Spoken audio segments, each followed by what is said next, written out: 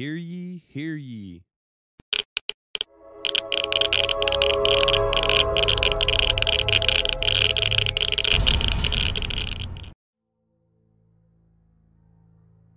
Hello everyone, and welcome to another video. As some of you may have seen from my post, I got a new and improved microphone setup, so I hope that it makes my videos that much better. Wait, what?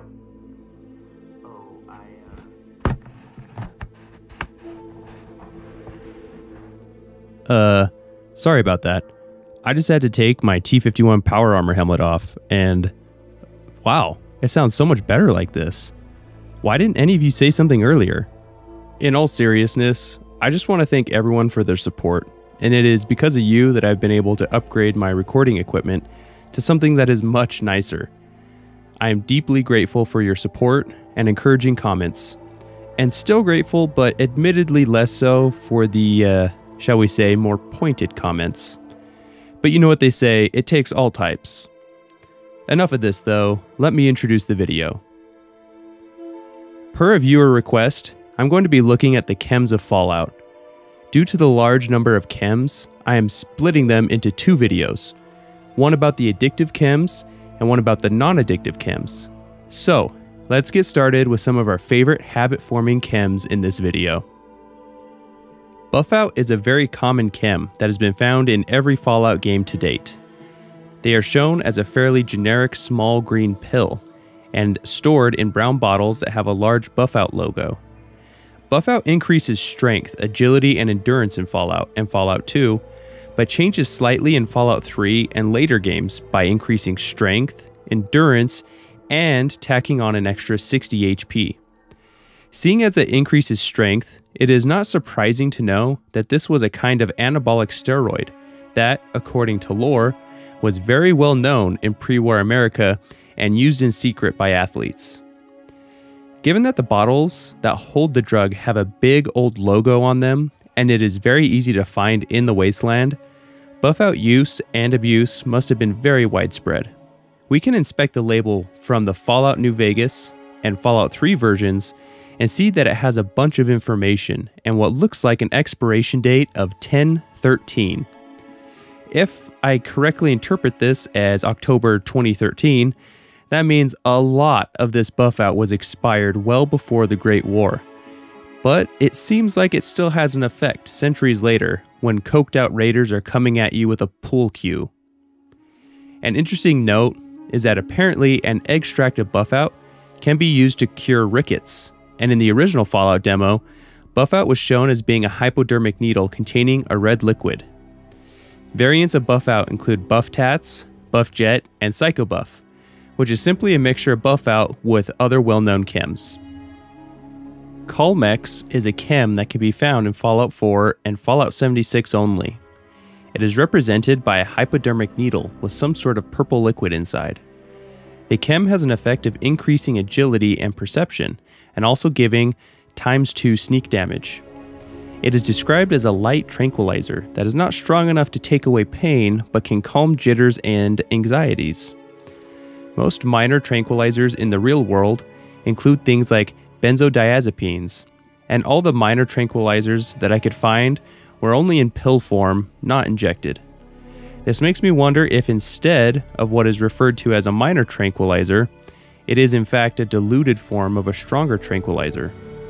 There is a form of Calmex that is made using bloodworm meat in the Nuka World DLC that is called Calmex Silk. It has the added benefit of giving the user an extra 3 luck, for whatever reason. Daddy-O is a chem only found in Fallout 4 and Fallout 76, and has 2 vials that are injected via a hypodermic needle. The double vial setup kind of reminds me of epoxy. The in-game effect is an increase in intelligence and perception, but with a decrease in charisma. There is an in-game description that states that the drug was used heavily by beatniks and intellectuals prior to the Great War. Being associated with beatniks would make the name Daddy-O pretty appropriate, but we are left asking, what was the real-world analog of this chem? Looking at the effects of increasing perception and intelligence while reducing charisma, it would lead me to think of a hallucinogen, since it might reduce a person's ability to communicate coherently while also boosting creativity. I can't identify such a substance that would be administered via injection, since most are taken orally, and truthfully, injection seems a bit hardcore for beatniks and intellectuals. Jet is a very well-known chem that has spanned all the games except the original Fallout, and of course is the subject of a pretty heated controversy within the fanbase. It is also one of the chems that has the most lore, since it played a really pivotal role in Fallout 2. Depicted as some sort of breathable aerosol, the effects of the chem are increased action points, strength, and perception in Fallout 2, but was changed to only increase the number of action points in Fallout 3 and Fallout New Vegas. The effects would change again with Fallout 4 and Fallout 76, where Jet now slows down time, allowing for greater damage concentration and accuracy. The game is very direct with stating that Jet is methamphetamine, which we know to be a very addictive stimulant to the central nervous system. This psychostimulant is interesting because it is synthesized in Fallout 2 by the oh-so-annoying Myron using Brahmin dung, which really makes one wonder what those Brahmin are eating, or what weird things are happening during digestion. Its effects and hardcore addictiveness means that it plagues locations like New Reno. There are, however, even more addictive variants of Jet, including Jet Beta, which was never shown in Fallout 2, but was mentioned to have been developed to replace Jet because it was so much more addictive. According to lore, those addicted to Jet Beta preferred the chem over food and would regularly kill others just to get access to it. Other variants include Ultra Jet, Dixon's Jet, Rocket, Myron's Jet, and Jet Fuel. All of these have more or less the same effects. However, Jet Fuel is found in Fallout 4 and actually has the same effects as New Vegas and Fallout 3 in regenerating action points and not slowing down time. There's also a Jet antidote that can be developed with the help of the Chosen One in Fallout 2, which may be analogous to methadone. I find it interesting that Ultra Jet from Fallout 3 is created using Jet and some ingredient from Sugar Bomb cereal, which raises some serious questions. Chris Avallone is credited with creating Jet and based the look on his brother's asthma inhaler.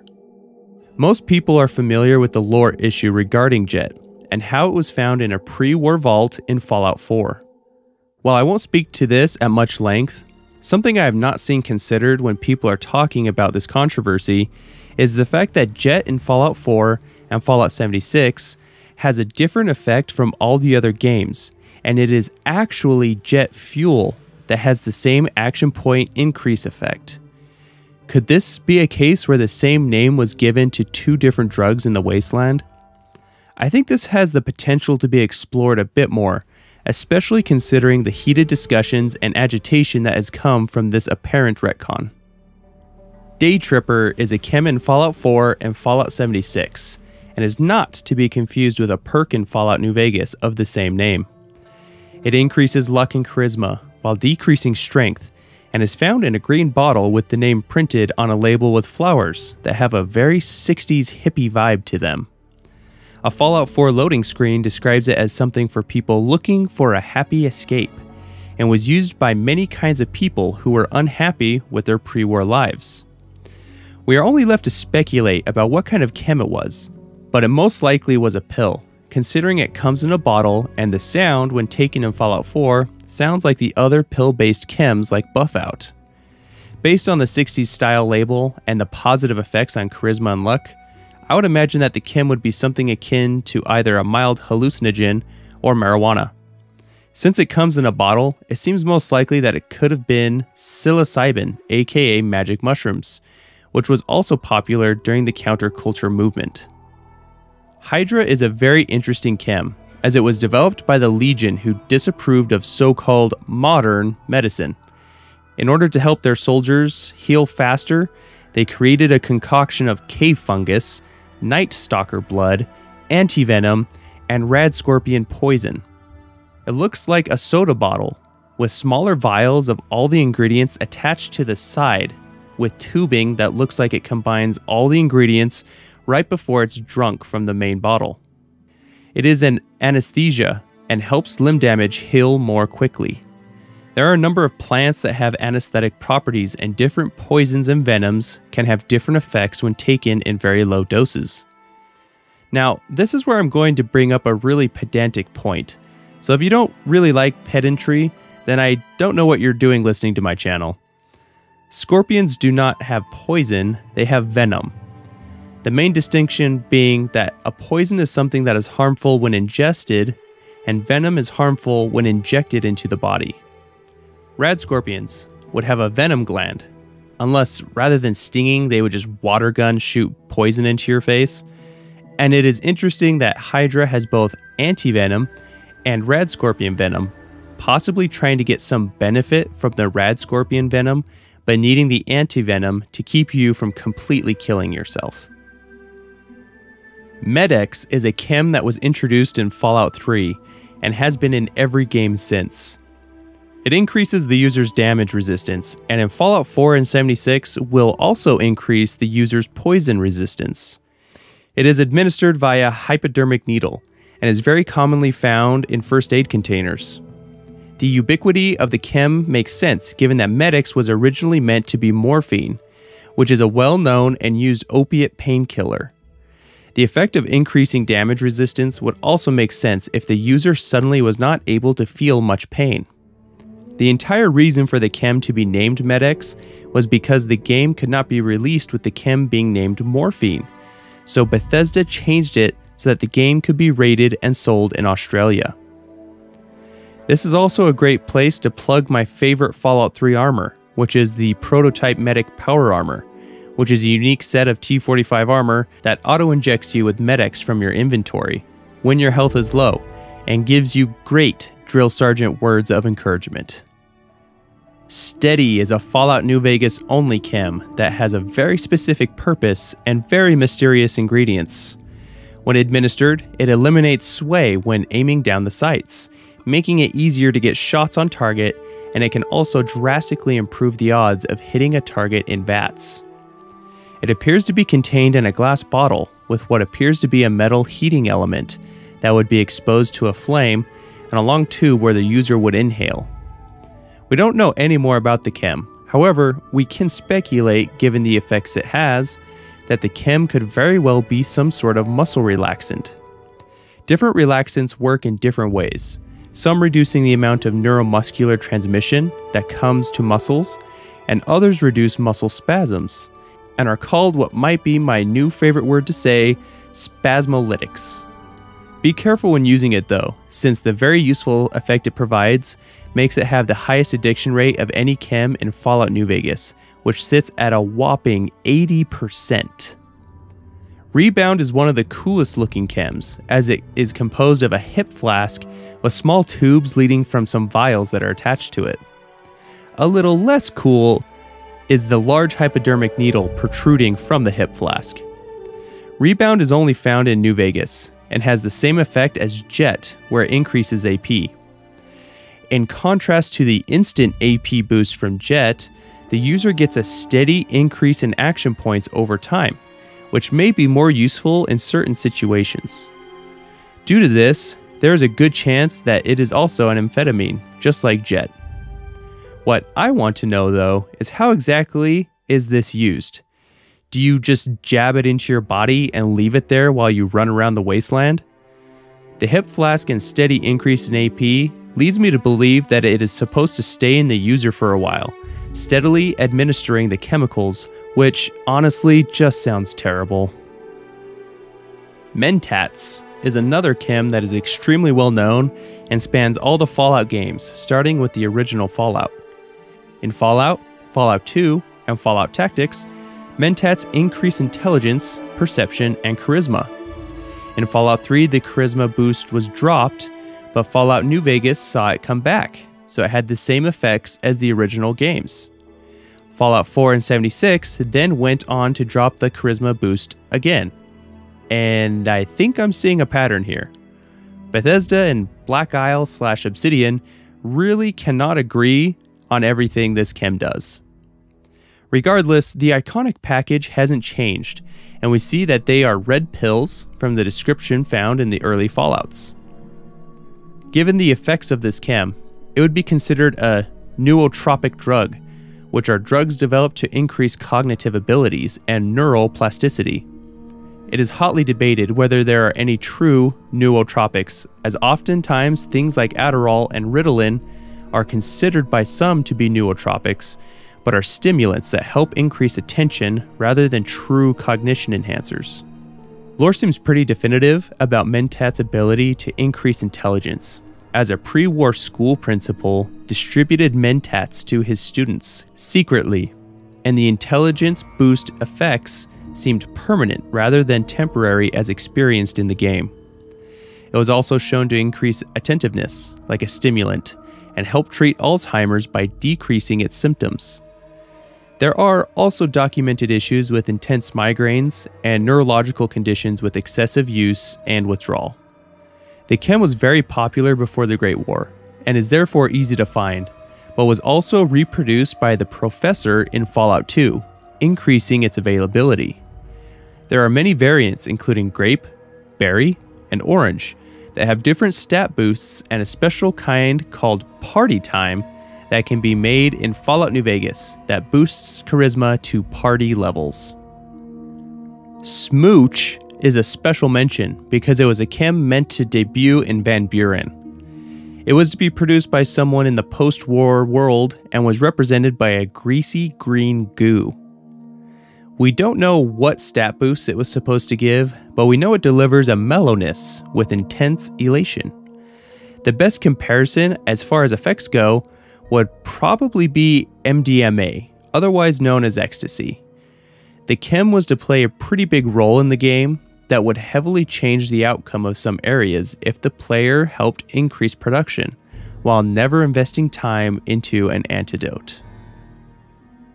Turbo is a Fallout New Vegas special that appears to simply be a jet inhaler that has been duct taped into a can of hairspray.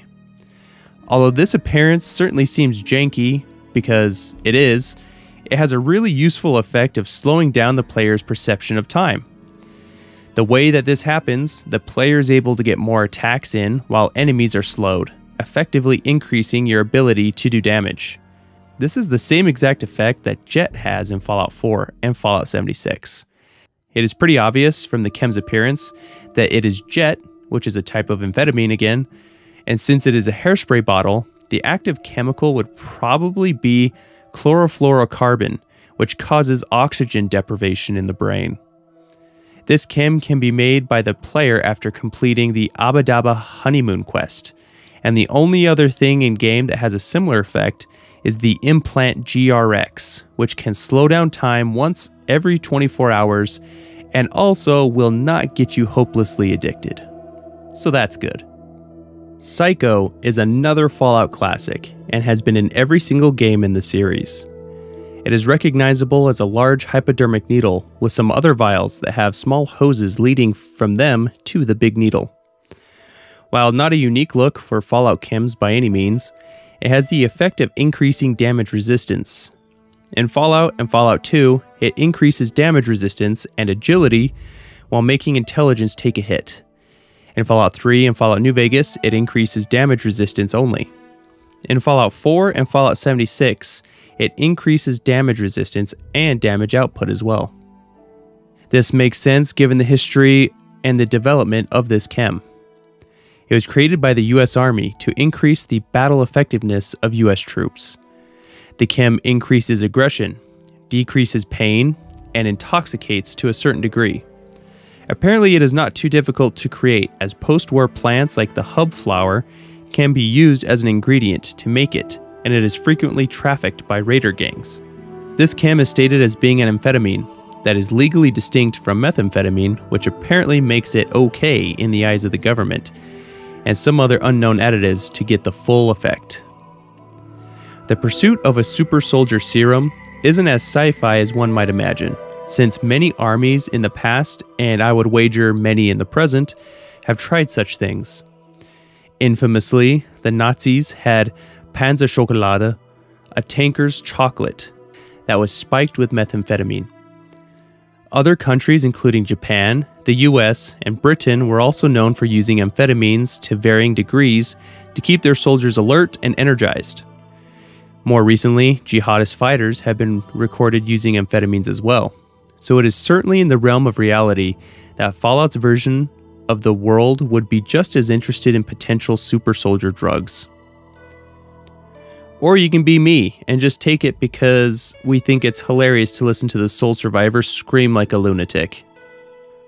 Voodoo is a chem only appearing in Fallout Tactics, and not too much is known about it. It appears to be in a canteen of sorts, implying it may be a liquid or maybe a powder. Its effects are numerous, increasing agility, luck, damage resistance, and critical chance at the cost of some charisma and intelligence. The only clue as to what it might be is in an in-game description that states that it comes from, and I quote, the leftover byproducts of various critters. This doesn't leave us much to go on, but I gather from this that it may be the result of bacterial or fungal alteration of the remains of animals. Some sort of fungus or mushroom seems plausible, as they have a wide range of poisons and exotic chemicals, with many varieties having medicinal or psychoactive effects. We are not given enough information to make a really good guess, although it is interesting to note that if the character takes the chem 5 consecutive times, then they will die. X-Cell is only found in Fallout 4 and Fallout 76 and is a very rare chem. It has arguably one of the biggest boosts in the series, increasing every special stat by 2 for a limited time. It also appears to be a very futuristic inhaler with 2 blue vials that contain the chem. It was created before the Great War and was only ever in the prototype stage, therefore its availability is very limited. This is another one that is difficult to speculate about, a real-world analog, because of the lack of information regarding the chem and the extremely wide range of effects.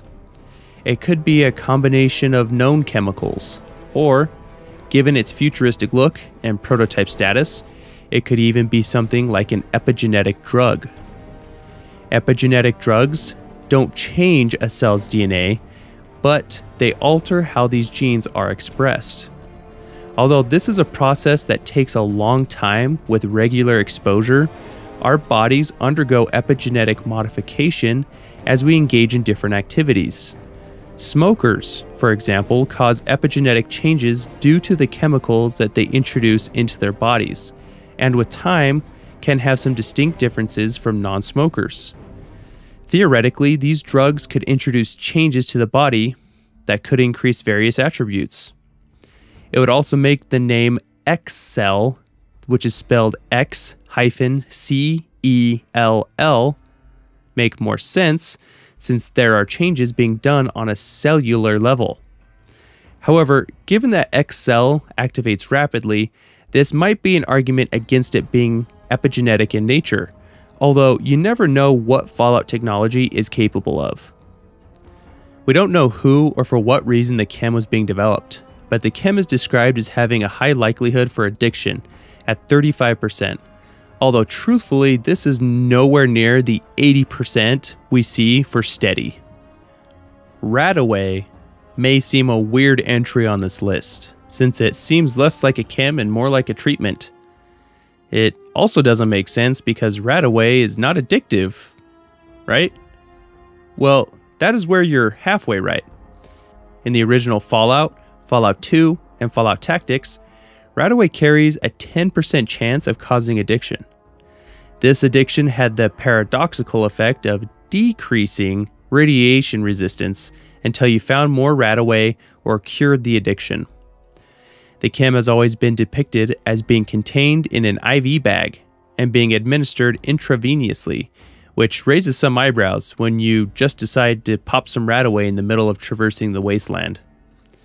It is designed to bind to radioactive particles within the body so that they can be flushed out through natural bodily processes. Radiation treatment drugs that are commonly used in our world include potassium iodide, which keeps the thyroid gland stocked with necessary iodine and preventing it from taking in too much radioactive iodine. Radiogardase, which binds to radioactive isotopes of cesium and thallium and helps the body excrete it quickly, reducing potential damage from radiation. And my word of the day, diethylene triamine, pentaacetic acid, which similarly binds to elements like plutonium, americium, and curium to be quickly excreted. Given the description stating that Radaway binds to radioactive elements, I think it is likely it is either one or both of the latter two, with the radiation blocker Radex maybe being or containing potassium iodide. Thank you for making it to the end of this video. I know some of these can run a bit long, but there's just so much to talk about when it comes to Fallout lore, and I, for one, am happy about that. Please all take care of yourselves and remember to walk in Adam's glow. See you in my next video.